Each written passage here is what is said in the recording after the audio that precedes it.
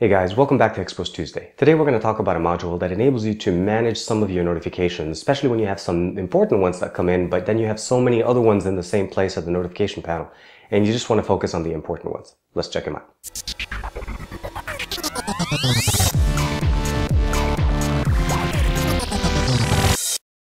Okay, so the main thing you want to do here, download and install the module from the Xposed installer.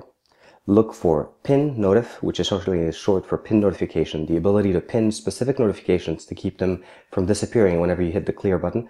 And this is more important because if you have a lot of notifications, an example would be if you get a lot of emails, you have multiple email accounts, and you just have so many things and you just want to focus on a certain area, the beauty of it essentially would be here. So I got a missed call from a friend, and I have a missed call from a friend and a text message from a friend. But I really don't want to worry about the phone. I want to worry about the actual text that I receive. I press and hold it, and it gives me the option now to pin, where it only used to give me the ability to go to app information. I'll go pin. It holds the actual notification itself. It gives me the notification sound again, knowing that I actually just pinned something.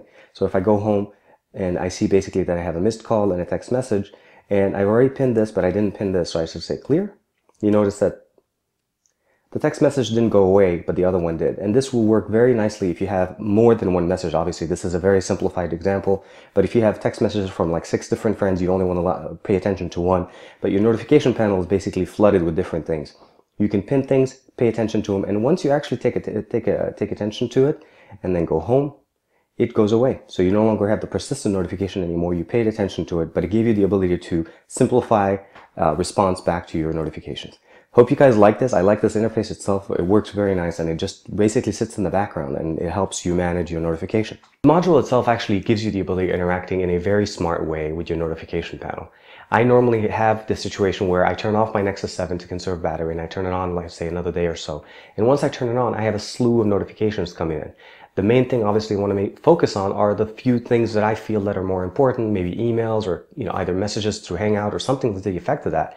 But I don't want to see all of the other ones. I want to hit the clear button, but then focus on what's important. So what I normally would do is just ping the actual messages that came from Hangout because they're grouped, and then clear. And then I just can focus on those texts as far as messages that came through Hangout.